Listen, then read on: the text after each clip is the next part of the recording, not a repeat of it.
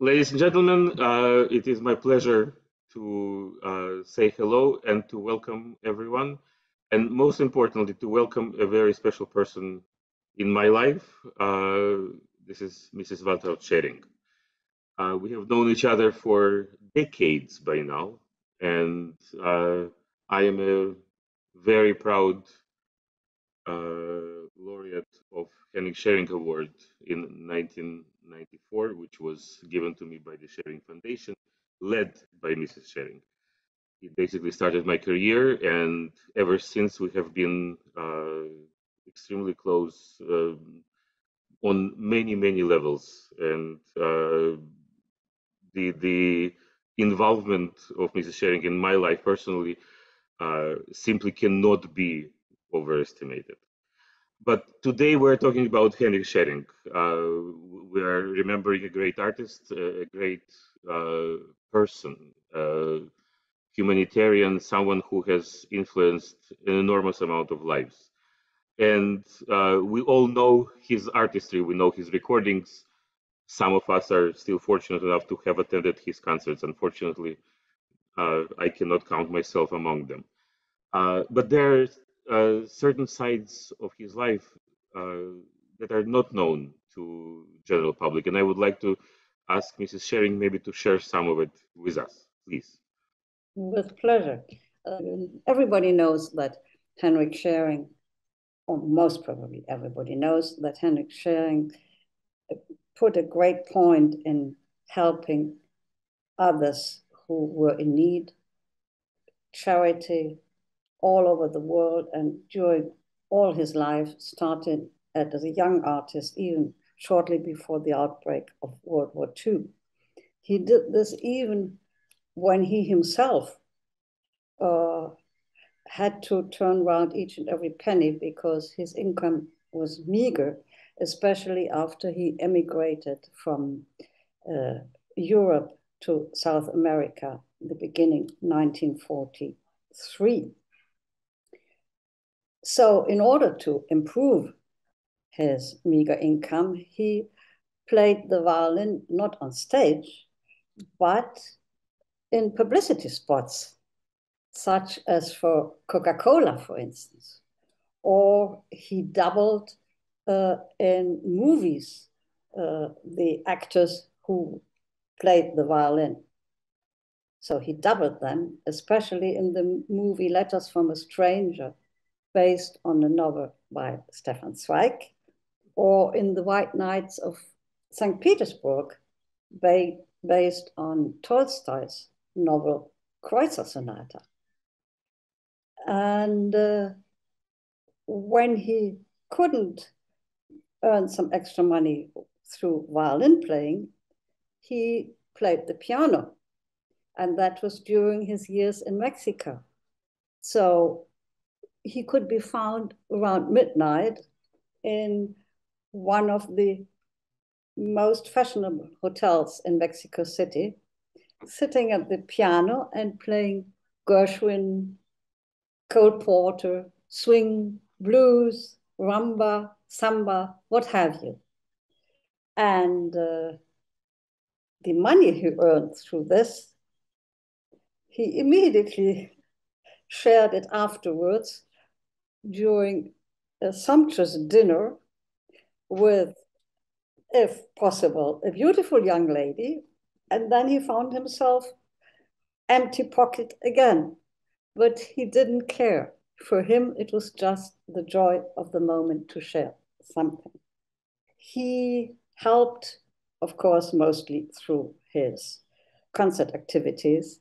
And outstanding is one of the concert he gave in Canada well, it was in the 1940s also. And he played for the Canadian Army with a brass band. And he played Bach and Paganini.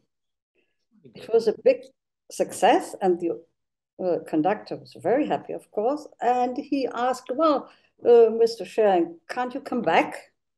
And he said, of course I can. could you possibly play the Beethoven concerto?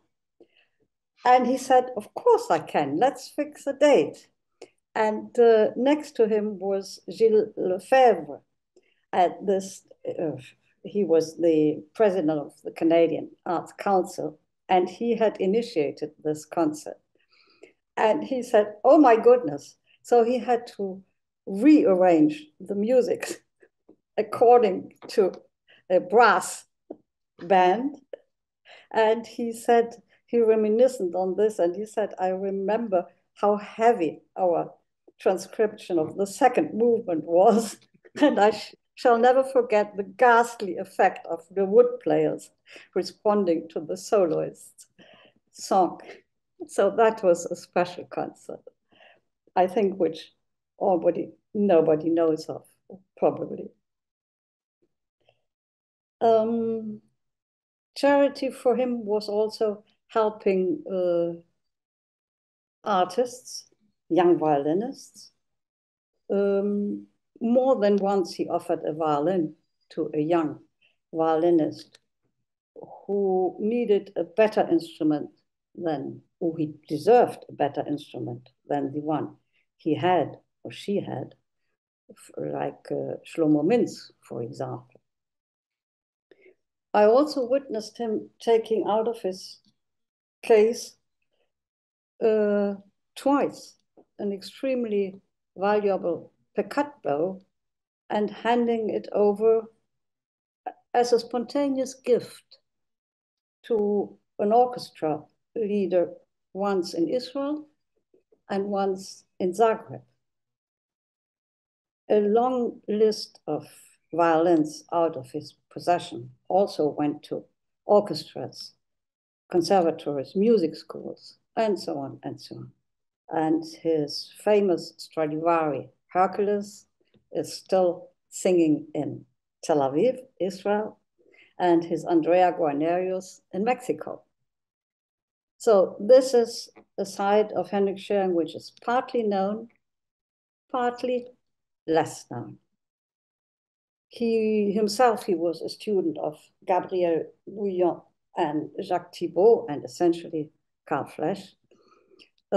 And he understood how important it is to get a good education. So he started very young to follow his desire to share and to transmit what he himself had benefited from.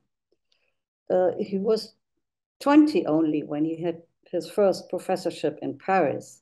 And then later in Mexico City, he reorganized the Mexican Violin School and Geneva, the university, the conservatory where he